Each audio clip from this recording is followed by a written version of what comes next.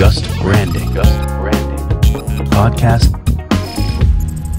Hello, folks, and welcome to another episode of Just Branding. This time, you are in for a real treat because we have the one and only Andy Raskin with us. Who is Andy? Well, I came across Andy when somebody recommended to me one of Andy's videos, and he was talking about this lofty subject, which we're going to tuck into in today's episode of strategic narrative. Andy is a consultant. He specializes in working with CEOs and really working with them on their simple story that powers their success. He's got a background in scaling tech products. And rumor has it, Andy, that you actually started your career working at Apple. Is that accurate? And you've come a long way from there, right? Yeah, I was a marketing intern at Apple Japan in Tokyo during business school. So yeah, I did work at Apple early on, but just for a little while. There we are. You've gone on to bigger and better things than Apple. I like that. Perhaps we could start there really with your story and your you're discovering this concept of strategic narrative. I'd love if you could just give our listeners a bit of a backstory, and then we could dive into strategic narrative. Yeah, happy to. Well, first of all, thanks so much for having me on. It's a real pleasure to talk with both of you. Privilege. I started kind of like you said. I started as a software developer. I was a computer science major in college, and a few years after that, a friend and I had an idea for an app. So this is like late '90s Windows app. Oh yeah, and we coded a prototype, and we put it online where you could download it, and we started getting some users, and then we started thinking, maybe we could get some VC money. So of the two of us, I had gone to business school, so okay, I should write the business plan. So I wrote it, and we sent it to a bunch of VCs, and the reaction was really bad. And most of them just didn't reply at all. And one of them, though, replied, listen, Andy, I rate every plan I get on a scale of 1 to 10, and yours is a 1. And then next to that, he wrote in parentheses, worst, in case we thought maybe 1 might be like the top of his rating scale. And no. So, but wow. Then under that, this is when they would still like print it out and send it back to you with written notes. He had written in the margin, not a compelling story. And I didn't really pay much attention to that until a few weeks later. I was walking by a bookstore, and there was a sign in the window that said, for anyone who wants to tell a compelling story. And there was an arrow to these stack of books. And the books were all about screenwriting, which I knew nothing about. I mean, I'd seen movies, but I didn't know anything about the art of that or the craft of it. And so I bought these books, and I read them. And the first thing I realized that this author was saying was that a movie is a pitch. I never thought of this before, but what is Star Wars a pitch for? Star Wars is a pitch for the way you win in the world is by being, quote unquote, good person, caring about other people, trusting the Force, the good side, not the bad side, not the light side, not the dark side. But the way that the pitch is structured is very different from what I had learned in school, in how to structure a pitch.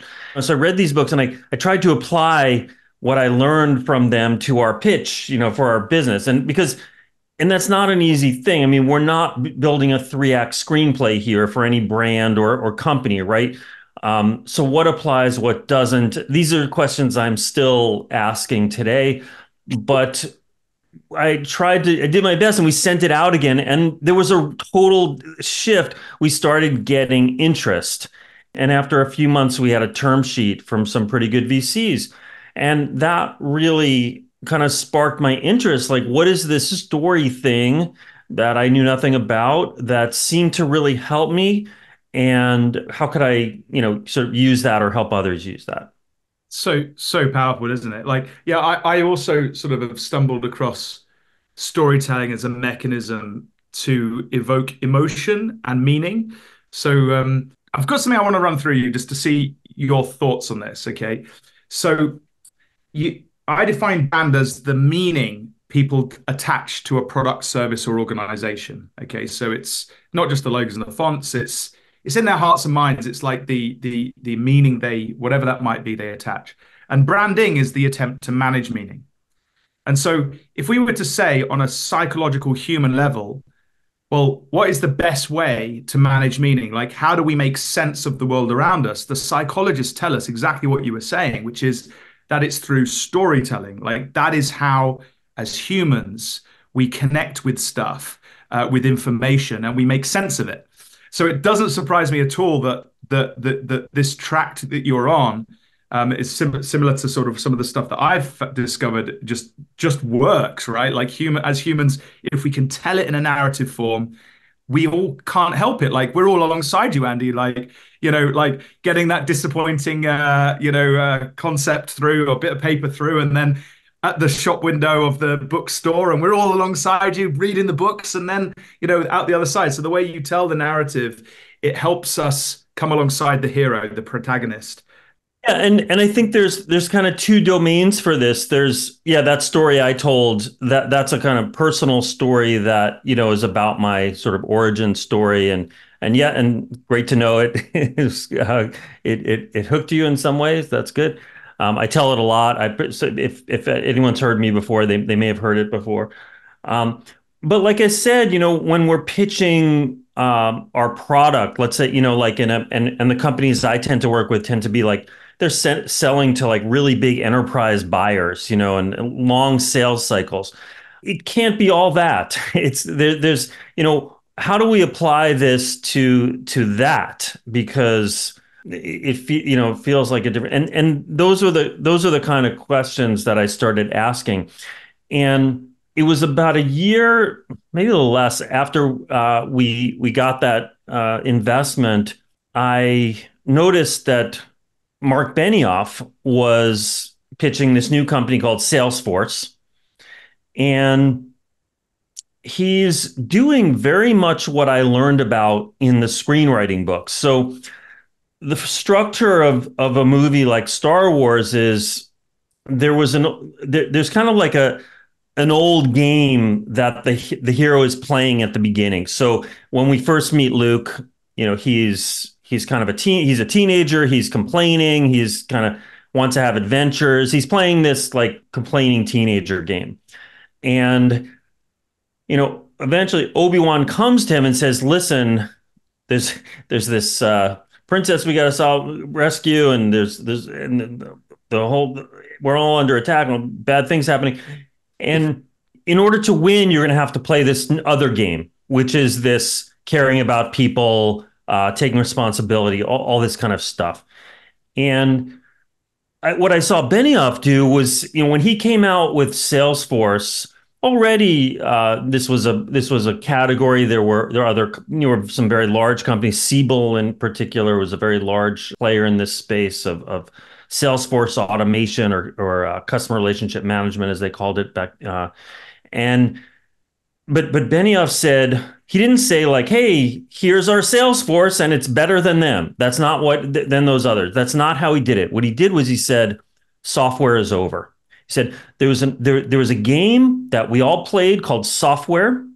And of course, he meant it in the sense of software you're going to own and operate yourself. And that is now the road to ruin. And there's a new game, he called it The Cloud. The cloud had been used in other contexts, but not quite the way he used it, which became the kind of the most standard way, which is a new approach, a new mindset. And this is all the winners are jumping on this bandwagon. This like high level narrative about the world, this structure, I started to see it in the companies that were not only like building marketing brands, but where the CEO was like we're aligning the company successfully, where they were recruiting successfully, where sort of this story was driving everything. Yeah, so it's like omnidirectional within and without, galvanizing within and really kind of making ripples without. And that's the power, as you say, of the paradigm shift from, and I love that example that you just gave of Salesforce, the way that it was presented as a revolution, right? As something completely different, like the cloud and all of this stuff. And that's quite a big ask, right? Because I remember first, I am getting old now, and I do remember the idea of a cloud and someone first sort of explaining it to me, and I was like, that's never going to float. Like, that's insane. Like, think of the risk, you know. But now look at us all. We're all on the cloud, and you know that Yeah. Salesforce was one of the biggest kind of I guess pioneers in that space from a software perspective. So you have to go big or go home, don't you? When there's a new shift like that that's going on, because you need to convince, and that's the hardest thing. And data actually alone does not do that. You have to make sense of it, and that's what you're talking about with the strategic narrative. I think the first thing you have to do is you have to name the shift. I mean, to us now, looking back, oh, the shift to the cloud, that was obvious. You know, that was a thing that happened, and he just started talking about it. It was not obvious at the time. It was, and it was already happening. I mean, the company I started, we were building cloud-based software, but we didn't name it. We were delivering our service through a web browser, whatever. He's the one who names it in a very simple way so that people can make sense of it. And so I think, yes, I agree with you. And it's a very, you said kind of go big or go home. Every team I work with, these are usually pretty large companies, and will come to some shift that feels like it's fertile territory, and they'll say like, well, but it's not totally, the shift hasn't totally happened. And if you look at, software, there are still people who run their own software. So it's never going to be 100%. But can it be enough where we can say this could be a way to define the way we think about the world in a different way, that then explains, well, why we built our product in a different way, and all the rest. I mean, this is really deep stuff. Like I'm going to throw a little theological curveball, like just in, right? Because some people might not know, but like I'm fascinated by the Bible, right? And I'm not going to get all religious on you, but let me just mention something in the story of the biblical account in Genesis of the creation, right? God creates Adam, puts him in the Garden of Eden, and Adam's got something that he's allowed to do. He's allowed to name all the animals, right? So all the animals come before Adam and he names them. And one of the reasons, interestingly, in the text of the Bible that it says is that it's because Adam was to kind of have dominion over them, right? In other words, Adam was responsible for them, owned them in a sense in the hierarchy of the structure of things. And so that just came to my mind when you were talking about like, you've got to name the paradigm shift. You've got to own it. And the person that can name it and own that really has, immense power over the process of things. And I think that's something that's interesting. So I guess the question for our listeners, right, would be like, well, what are you owning, right? What are you naming? What's the paradigm shift, and how do you structure that? So quick question though, before we perhaps tuck into some of the detail there, Andy, just as a high level definition, how would you define a strategic narrative as opposed to the storyline of Star Wars, for example?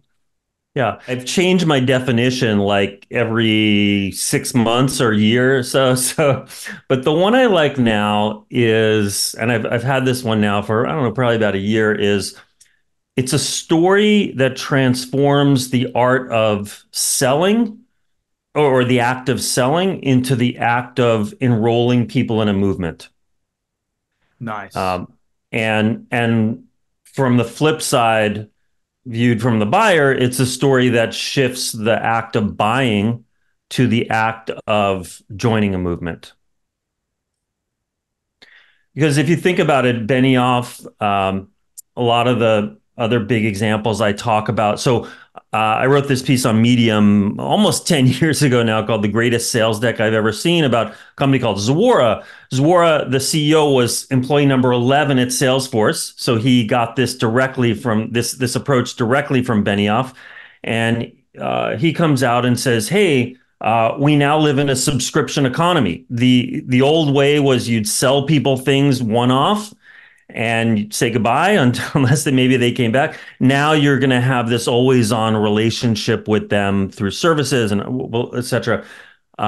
He does exactly the same thing. And, when you watch CEOs like this, it almost feels like what they're really selling is that movement, that new game.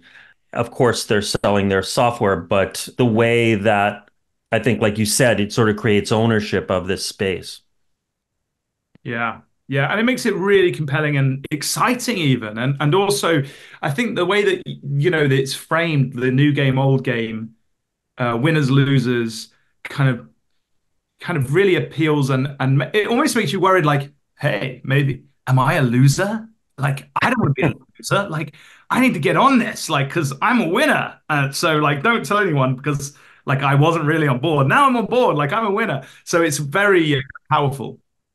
There's a subtle thing that happens there that that I think you would get to if you followed that, where you know when I work with a lot of teams, one of the things people will say is, well, I don't want to go into a sales call and tell them, oh, you're a loser because you're doing this the wrong way, right? And here actually is where that personal storytelling thing, it's a sort of a side thing I don't talk about much, but I think comes into really handy. I'll give you an example of this. So, one team I work with is a company called Gong. Gong is they make software for sales teams, where the software you record your sales calls, that you're doing on Zoom or whatever, and then it applies AI and comes out with all kinds of insights about what competitors are being named and what messages, what messages are seem to be working. They've gotten all kinds of cool data, like how many, like if you point three times on average per call, that's like that's improving your sales. But if you go beyond that, it's, I don't know, all kinds of stuff like this. So, but anyway, we worked together on early on. That company is huge now, but when they were just starting. Around Series B, we worked together. The CEO, Amit Bendov, said to me, "Listen, we're going to be a big company, but how big depends on how good we get this narrative, and in particular, how this narrative plays with senior leadership. Because at the time, they were really seen as kind of a tool for like sales enablement. Nothing against sales enablement, but that it was like a sort of like a tool for recording calls." Versus this intelligence that we're going to get that the leadership is going to, right?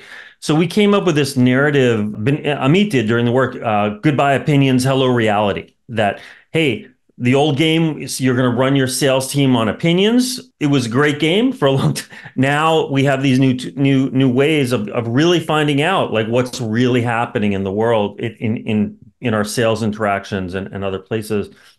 And but when Amit first came up with that, he was like, well, you know, I don't want to tell people that they're wrong for like using opinions, right? So what he did instead was tell his own story and said like, hey, listen, I was a CMO and people would ask me like, why are you losing deals? Why are you winning or losing deals? And he'd say, like, what did I have to go on? I had a lot of data. I could go into Salesforce and I could look at, loss reason and look at what the breakdown. But if you look at that loss reason, well, what's that data coming from? It's coming from, did a salesperson even take the time to come and do a pull down menu?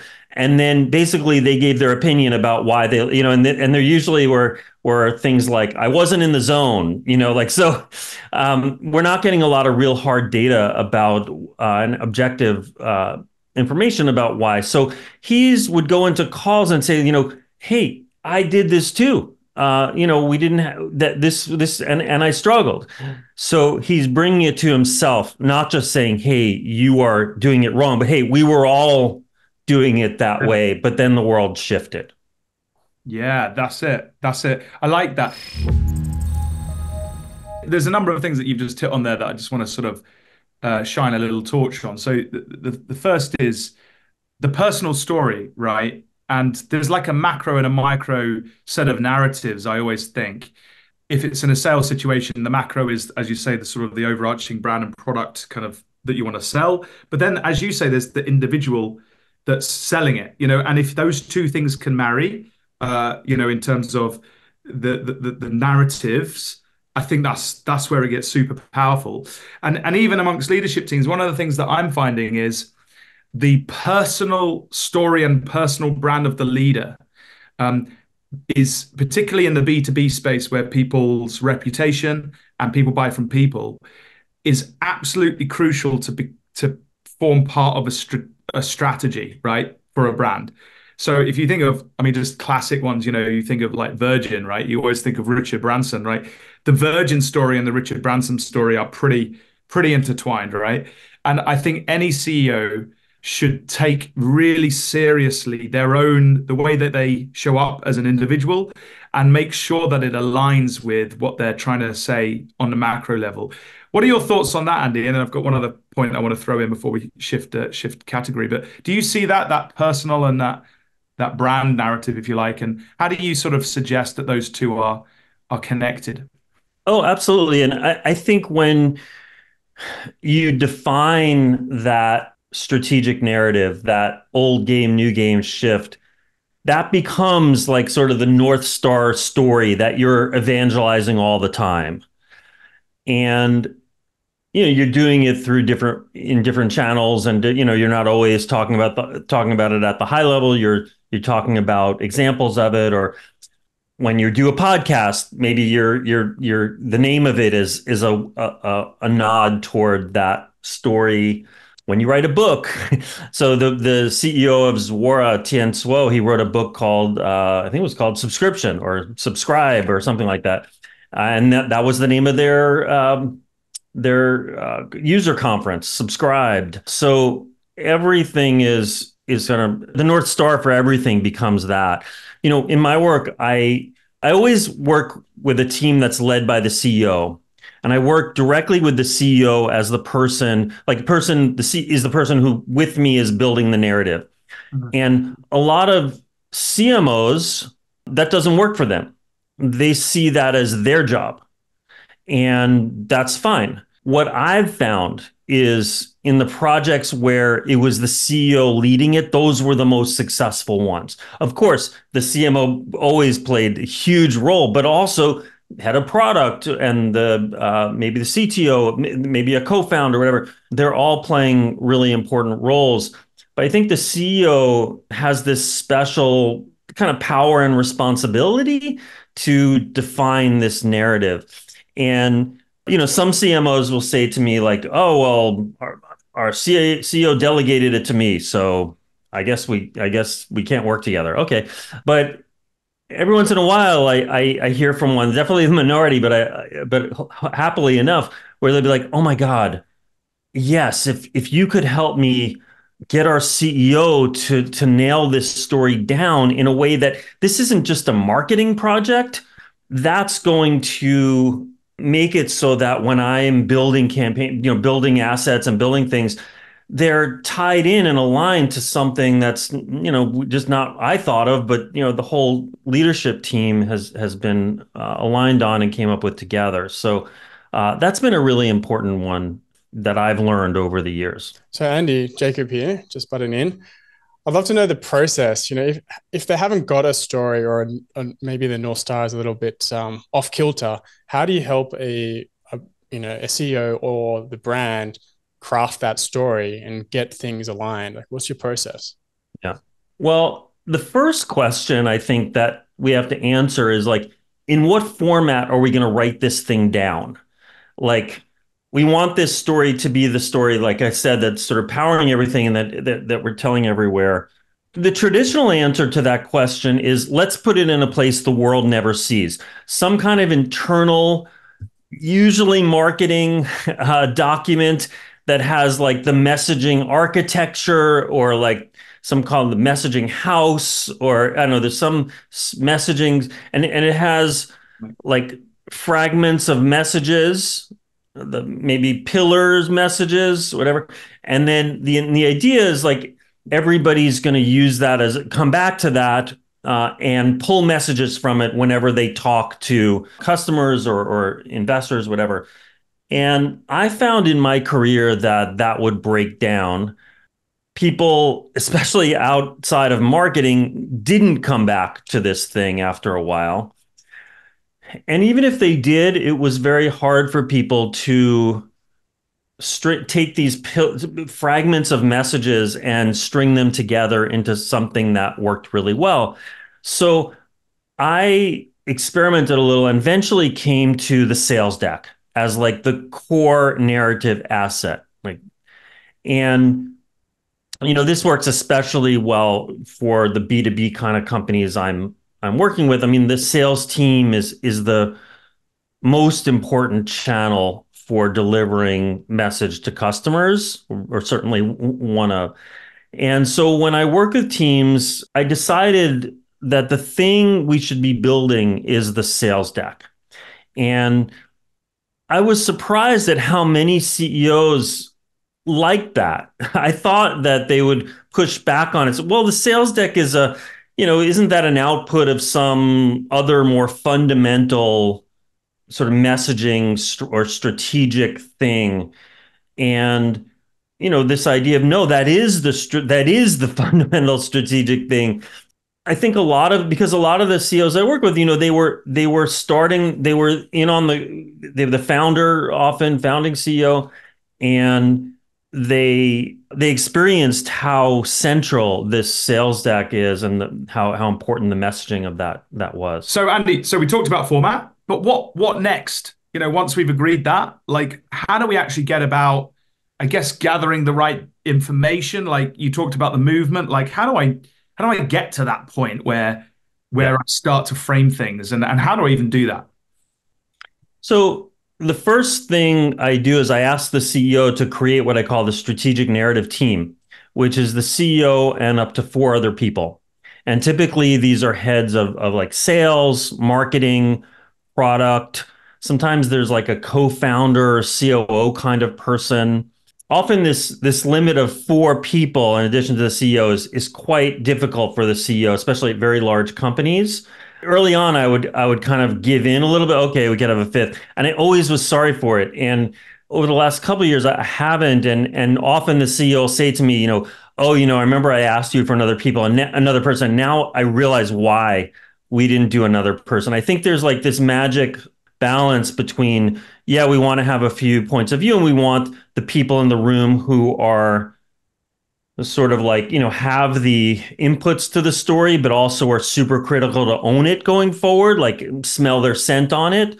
But we don't want to have too many people that we can't get to some kind of alignment. So I start with that group, and I do a little brainwashing to them of this structure of how to structure this narrative, in the form of a sales deck. But then I'm basically just asking them, like, what are the pieces of this? What do you think could be that shift that's going to be the thing that the movement that we build on? And they have some ideas. I also have them talk to customers and ask customers, like, well, not so much like, what do you love about our product? What don't you love about our product? Which is good information to have also, but what has shifted in your world such that what we're delivering to you is like life and death urgent?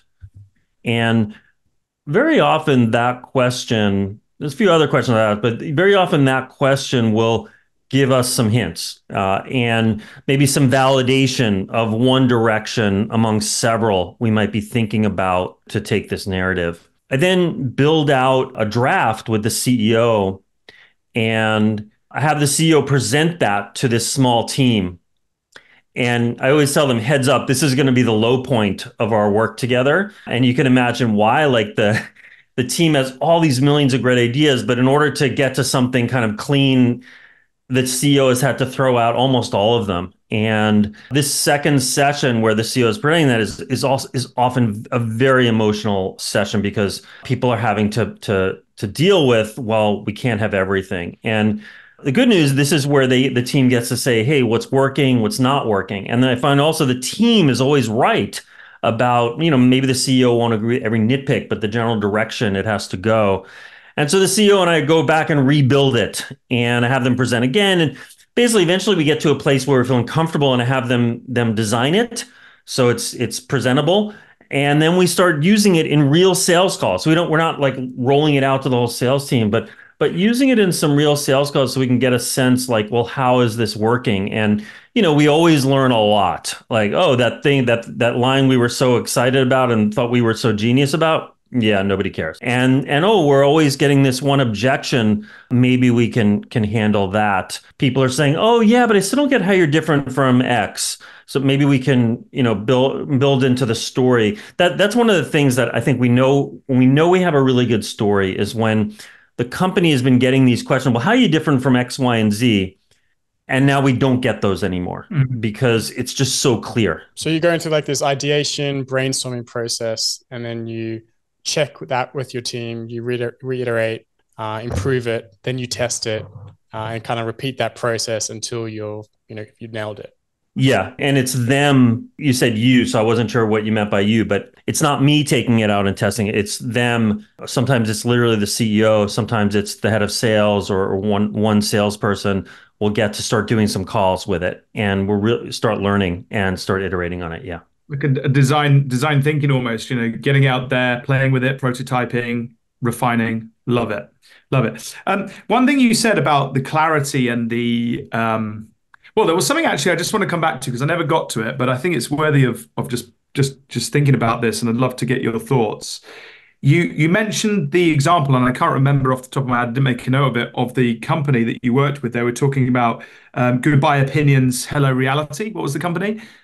This is Gong. Gong, right, that's right. Sorry, right. So Gong. And one of the things you said there was that one of their objectives was that they could sell to almost like users, and they had this kind of very functional positioning initially in the market. But they wanted to move up the ladder to more strategic thinkers, like leaders in organizations. And this is something I come across all the time in my work, particularly in the B2B sort of technical space, where products perhaps have been being sold on the features and functionality that they offer. But at a certain point, there's this maturity that takes place where, particularly if you want to scale and go like more to sell to larger organizations, suddenly you're not talking to a technical buyer, or at least not initially. The decision makers are not technical or functional or understanding of any of the jargon and the features. Like they don't understand that. So one of the things that is always a struggle is to try and make the software, the thing, the product, the brand, if you like, relevant at a higher level, like higher conceptual level, so that once you pass that gate, then now we can get down into the real nitty-gritty functions and features. But hey, the CIO understands what this is all about. The CMO understands what it's about. And now we can get with the tech.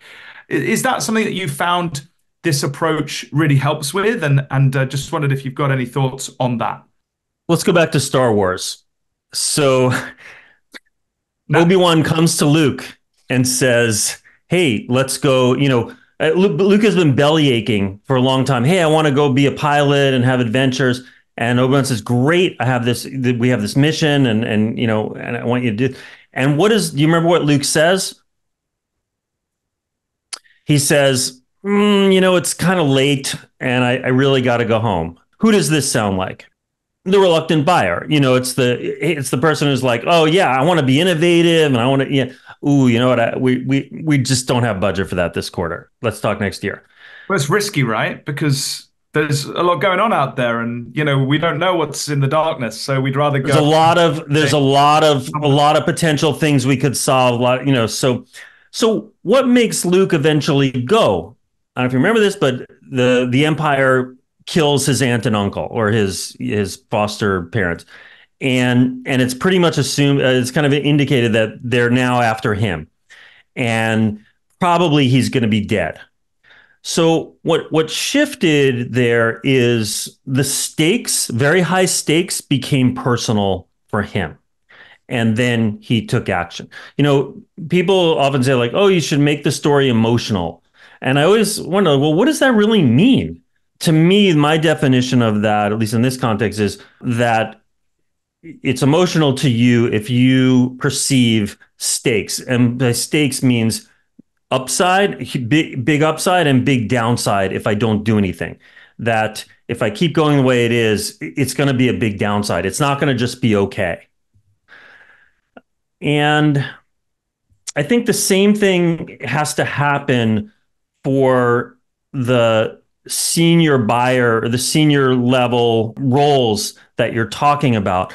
So in the situation I think you were talking about, we have a product that has some traction among the lower level users or the direct users, right? And our growth targets mean, and maybe we've had more features, whatever, we're going to have to start selling to higher level folks. And what I found was that the strategic narrative was a really great tool for this, because what we could do is we could say, hey, this movement we're championing, here's why it has stakes for you, the direct user, but also here's why it has stakes for you, the CEO, or the whatever the relevant roles are. If you think about what Gong did, the initial story that most people thought about Gong was, okay, we can record our calls and rewatch them. And that is not a high level stakes story for the CRO. It's a nice to have story for the CRO. But when the story becomes, hey, do you want to be basing your decisions, the way you run the team, on opinions, or having a view of reality in a granular way of what's happening? Do you want to be able to answer the question, why are we winning or losing deals, based on your opinions or based on what's really going on there? Wow, this starts to have real stakes for that leader. So most times I work with a team, we build out these like sort of persona role specific or sometimes industry specific translations of the story. So, hey, if this subscription economy is here, well, how is that changing the world of music? Oh, well, it's instead of buying CDs, we're now, subscribing to Spotify. This is an old story, but this was, back then. And for all of the relevant roles we're targeting, can we come up with a reason why, this shift we're talking about has life and death stakes for them? Life and death in a figurative way here. Amazing. Absolutely amazing. And I guess sometimes, depending on the type of product or the brand, like sometimes it could actually be life or death stakes, right? Like if you really can see the relevance of your product, if it really sort of helps society, like there could, as you say, push it, see where those stakes go. I think that's obviously only relevantly. You're tying it to the outcome as well, right? The fact that you're focusing on reality equals more sales. You're reframing old versus new and what it actually means for the customer or the brand or the business. Yes. We like to kind of, turn things negative every now and again. This is mainly Jacob, but I'm going to do it this time. Right? This episode. Yeah, it's usually you, maybe. I'm going to do it. So what do you find the pitfalls are, with people when they start to sort of play with this concept of strategic narrative? Like, have you seen any kind of classic things or sort of, I don't know, pits that people fall into? Like what's your experience in how things could go wrong? Yeah, there are like a million ways they could put it, but there are definitely like a few that I tend to see. Well, one for a while was that article that was on Medium, that greatest sales deck article. People would get a hold of so Zuora, after that article came out, they got a lot of requests for their sales deck, this great sales deck that I was talking about, and they posted a kind of a version of it that you can actually download. And what I found was a lot of people were just kind of taking those slides and just pasting in their own logo and maybe changing it. So, and they were like, hey, this is not working. So that's not a great approach. But there were a few things I've learned about kind of what makes a good old game, new game setup, and a few things that don't. So one pitfall I find is people will define the old game as something dumb. So if you notice, like opinions to reality, the old game opinions, it's not really it wasn't wrong. I mean, that was what we had to go on. Like that was the way you won. Mm. Whereas another way we could say is you made dumb decisions. That was the old game. That's not the old. That's not a. So somebody say like, oh, the old game was we wasted money doing blah blah blah. We don't want to name it in a way that makes it sound like we were just doing bad. We want to really name it in a way that the world was a different world, and we operated according to its rules back then, but those were the rules. And now they've changed. So that's a really big one. I also, one of the other big ones I find is, well, I mentioned having the CEO lead it. That's this controversial one, but I'm a really big believer in that. And I guess maybe a third one might be that, we're thinking we're going to get some slogan like goodbye opinions, hello reality, put it on our website and done. And that's not going to work. We have to come up with this story in a way that we can commit to it, so that it doesn't have to be everything, but I don't know, maybe like 80% of the content we're putting out there is some form of building up this story and adding juice to it. No, amazing, amazing, really, really helpful. I think we'll start to sort of cruise to the end, but I just want to squeeze every last bit of value out of you, seeing as we've got you. So they were the negative things, but what are your top tips to really succeed with a strategic narrative? Like, if I was to ask you 3 things that you could give our listeners or to think about, what would the top 3 things be? One, I'll say CEO leads it. So CEO is the one who runs this with.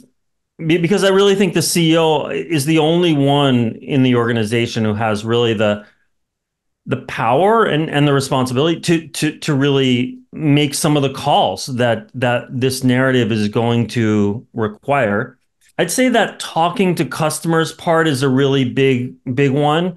Obviously, if you're just starting out, if the company is a very, very early stage, that's not going to be as possible. And so do the best you can. But as you have customers, can you get them to validate it? Can you hear it from them? And very often there's just a lot of great clues from that I get when we talk to customers. And then I'd say the last one, well, I guess I'm kind of going on the flip side of is I was going to say, build out 80% of your content that talks to this narrative, which I've already said. But how do you do that? How do you start doing that? I'll often start with the team, and like once we get really comfortable with the narrative and in sales, it feels like it's working. Okay, what's another big asset that we have to deliver that, maybe we're doing a big product announcement. And how can we do that product announcement in a way that it's framed by this narrative and is also giving juice to the narrative? So often we'll just start to, almost at a leadership level, build out a few assets to give the team a sense of like, well, how would we all keep doing this? Nice. So is that like variations or extensions of the narrative? Is that how you'd sort of see that? I see it as, embodiments of it. Right. And yeah. Mm-hmm. Nice. Cool. Jacob, anything from you before we wrap? I'd love to go a little bit deeper on that. So what does that look like? How do you extend that out? So you have like your core story, but how do you, make that into, the rest of the marketing material or internal documents, for example? Yeah, I think it's such a case by case situation. And yes, we might have to have some marketing house or something like that sort of takes some of this stuff and codifies it for a larger group. But I really feel like the best way is, we're framing everything with the narrative. So, one example, one piece of content that's often one of the first things I see people do is, okay, we have this narrative, we have all these personas we talked about. Can we do a blog post or whatever for each of these personas that is talking about the shift and how it changes their role? Right. And then that starts to create all kinds of other, it sort of creates a template for how we might talk about this to the different people. Super smart. As you say, like it makes it relevant to them, right? To their persona, to why they should care, and helps to manage the meaning, which brings us in a full loop. So Andy, look, I'm sure there's tons more, and I know there's tons more that you could speak to on this subject. But where can folks find you? Like, where do we find your content? Where do we find you online? Where are you most active? place I'm probably most active is LinkedIn. So if you just look for me on LinkedIn, I connect with anyone reasonable who's who wants to connect with me. And then my website is andyraskin.com. Amazing. Amazing. Well, look, I want to thank you on behalf of all our listeners for taking some time out to have this conversation. You've been super generous. I approached you out the blue and you were just really nice about it. So thanks so much. We appreciated it. I've appreciated the conversation. It's been great fun. Learned loads. What's the future looking like for you, Andy? What are you most interested in, focused on, going into the next couple of years? Is it more of this stuff, or have you got any big plans? Like, what's the future like? And then we'll close.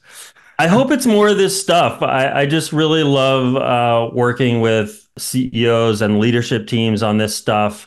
It's really hard. Every time I go into one, I'm like, why did I do this? Because, I made it sound like, oh yeah, we just, talk to customers. But as you can imagine, it's often really difficult, but it's also just really rewarding too. And I didn't think we were going to get into the Bible today, but yeah, we went there too. We do all sorts and just branding. There we are. Well, thanks so much for accommodating us, and as I say, really appreciate it. Thank you. My pleasure. Thank you.